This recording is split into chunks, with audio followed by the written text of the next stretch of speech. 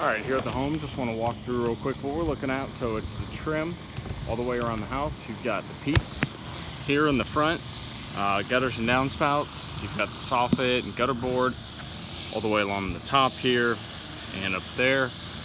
The front porch area has some trim boards, vertical trim boards and door frame that we need to do. Nothing on the front door itself.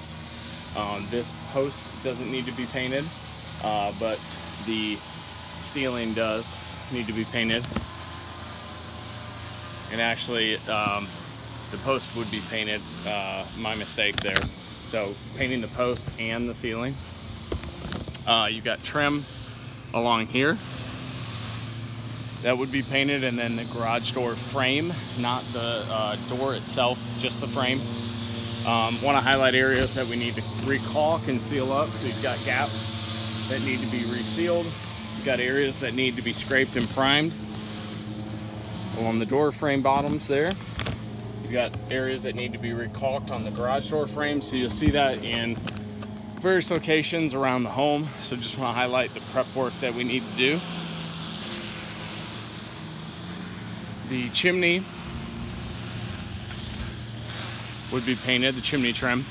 Got a little hole up there, nothing substantial, so need to put some filler in there before we paint. But other than that, all your trim boards behind your downspouts, same thing over here, your fascia. So all of that around the house. I'll also include a power washing price.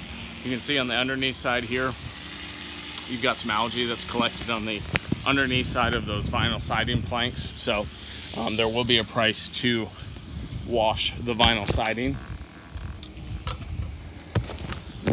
Got the back of the home here, pretty straightforward, just fascia, or sorry, soffit board, gutter board, and gutters and downspouts, some trim boards as well. So that's pretty much it here, nothing of note. Got a little peeling in various areas. Got some algae that needs to be washed off at the bottom of these trim boards. So general prep work that we do. Again, peeling kind of at the base down there, that kind of stuff needs to be addressed.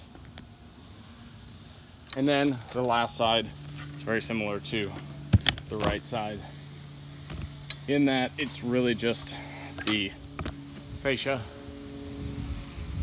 and the trim.